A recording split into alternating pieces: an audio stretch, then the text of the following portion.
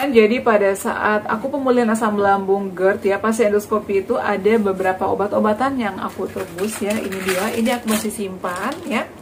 Aku masih simpan, jadi pada saat itu aku diberikan 2 resep ya untuk aku tebus di luar, harganya itu Rp350.000 ya, karena tidak ditanggung BPJS. Nah, di sini aku bakal kasih lihat dan kasih tahu cara-cara minum aku, obat-obatan apa aja yang aku konsumsi pada saat pemulihan.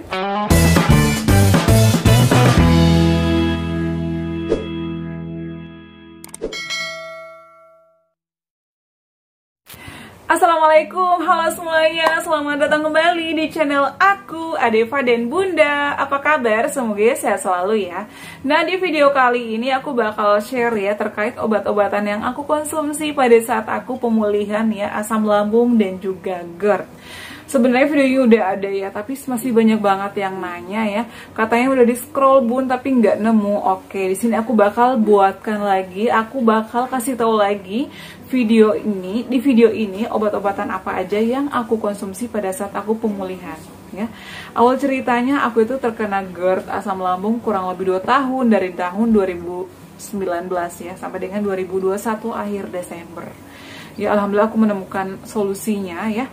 Dan banyak yang bertanya dari kalian, Bun, Gerd itu bisa sembuh nggak sih? Alhamdulillah sih, tergantung dari kitanya ya. Yang penting kita mau berobat, ikhtiar ya, insya Allah pasti sembuh kok.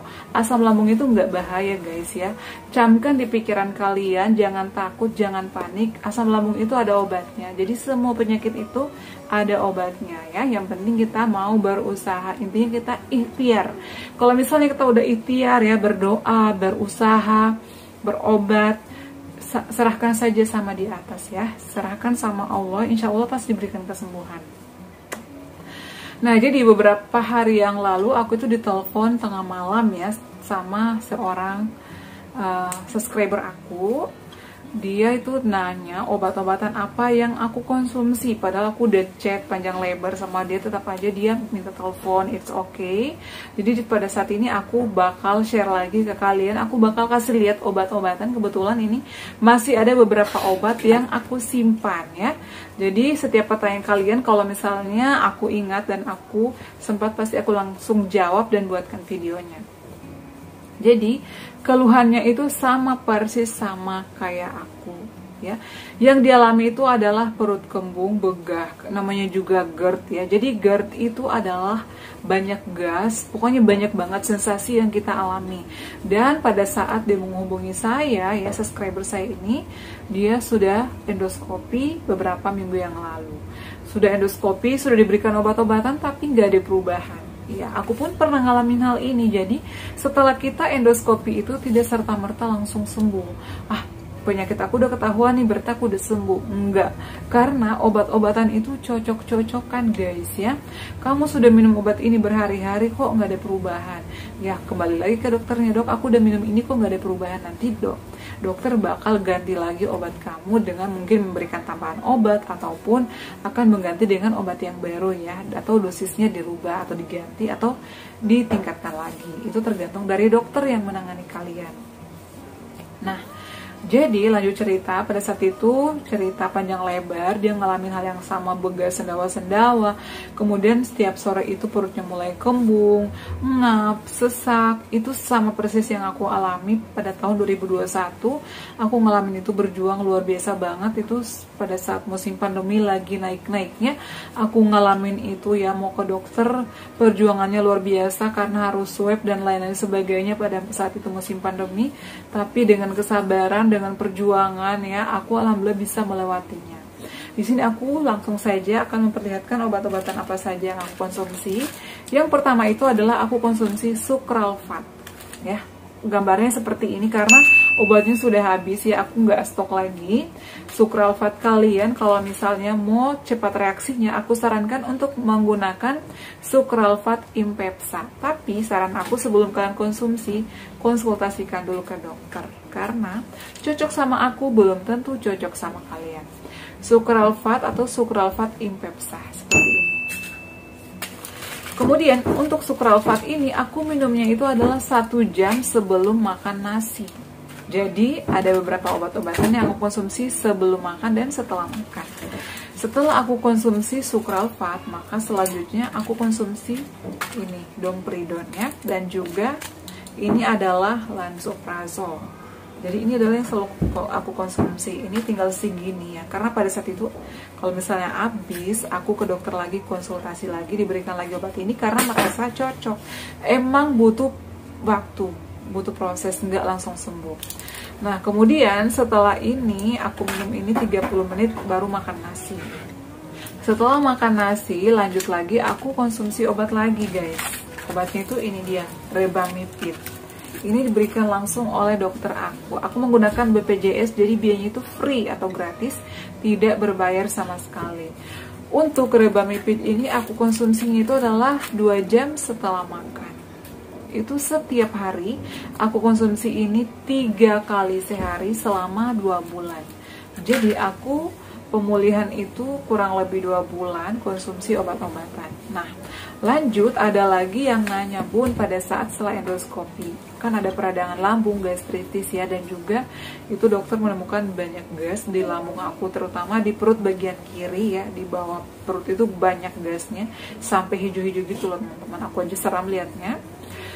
Nah, ternyata banyak gas, makanya dokter aku pada saat itu menyarankan aku untuk membeli atau menebus obat sendiri karena tidak ditanggung BPJS. Pada saat itu aku beli sendiri, langsung pada saat setelah endoskopi aku pulang mampir di apotik, namanya itu adalah Fometa dan juga Nexium. Seperti ini aku tebus sendiri di apotik Roxy di Jakarta ya. Ini sudah habis ya, sudah aku minum ini selama kurang lebih 10 hari guys. Ini masih ada satu deh, habis, masih ada satu ya guys, masih ada satu. Ini karena udah merasa baikan jadi aku nggak konsumsi lagi. Ini namanya Fometa ya. Ini sih sama aja dengan domperidon, tapi ini lebih bagus lagi sih kata dokter aku. Jadi aku disarankan konsumsi ini. Di sini ada tulisannya juga, langsung diresepkan dokter 3 kali sehari, tapi ini aku tebus sendiri di luar, dan juga pada saat itu Nexium. Untuk Nexium juga aku konsumsinya 3 kali sehari sebelum makan. Pada saat itu harganya 350.000, untuk obat-obatannya itu hanya beberapa biji aja sih, tapi yang gak masalah, yang penting aku sembuh, makanya langsung aku tebus. Nah, jadi ini aku belinya 2 kali karena aku disarankan konsumsinya 2 minggu, tapi sebelum 2 minggu itu aku udah merasa baikan. Dan pada saat aku konsultasi lagi ke dokter aku, jadi setelah endoskopi itu aku konsultasinya seminggu sekali. Maka diberikanlah obat-obatan ini untuk proses pemulihan. Nah, selama proses pemulihan itu aku konsumsi obat-obatan ini selama 2 bulan, dan juga aku menjaga pola makan aku, menjaga pola pikir aku, olahraga yang teratur, sering melakukan meditasi atau yoga. Jadi yang aku share selama ini tuh emang udah aku lakukan. Kalau misalnya belum aku lakukan itu aku nggak bakal share, karena aku juga nggak tahu ya kenapa aku ngelakuin ini. Dan alhamdulillah aku diberi kesempatan untuk memberikan ya pencerahan, untuk memberikan motivasi ke kalian yang saat ini berjuang, karena aku pengen kalian juga sembuh sama kayak aku. Jadi kalian juga harus berjuang, harus semangat, harus camkan di pikiran kalian kalau penyakit asam lambung, Gerd dan anxiety itu nggak bahaya, pasti sembuh, pasti ada obatnya. Seperti itu ya. Jadi hanya ini aja sih obat-obatan aku pada saat pemulihan. Kemudian obat herbal apa sih yang aku konsumsi? Pada saat itu aku konsumsi madu Z-Smack, itu aku hampir 8 botol. 8 botol aku beli ya, habis semuanya tinggal 1. Ini aku nyetok ya. Ini satunya ini aku setiap kalau misalnya perjalanan keluar kota, aku selalu bawa ini, takut tiba-tiba kambuh, misalnya aku kecapean, aku telat makan di perjalanan atau bla bla bla. Makanya aku selalu sedia madu Z-Smack kemana-mana pun aku pergi. Seperti itu ya teman-teman, mudah-mudahan kalian paham dengan share kali ini, dan juga bisa menjawab, bisa membantu kalian ya untuk melakukan proses penyembuhan asam lambung, Gerd, dan juga anxiety. Dan buat kalian ya yang saat ini masih berjuang, tetap semangat. Saran aku, kalau kalian mau ngikutin obat-obatan aku sih nggak ada masalah, tapi aku selalu menyarankan ke kalian untuk berkonsultasi terlebih dahulu ke dokter kalian ya, karena obat-obatan itu bahaya guys ya, takutnya cocok sama aku nggak cocok sama kalian. Jadi adalah aku selalu menyarankan untuk konsultasi ke dokter. Oke teman-teman ya, cukup sekian untuk share aku kali ini. Semoga bermanfaat. Jangan lupa untuk terus dukung channel aku Adeva dan Bunda dengan cara like, komen, share, dan subscribe. Assalamualaikum warahmatullahi wabarakatuh. Sampai ketemu lagi di video-video aku selanjutnya. Bye.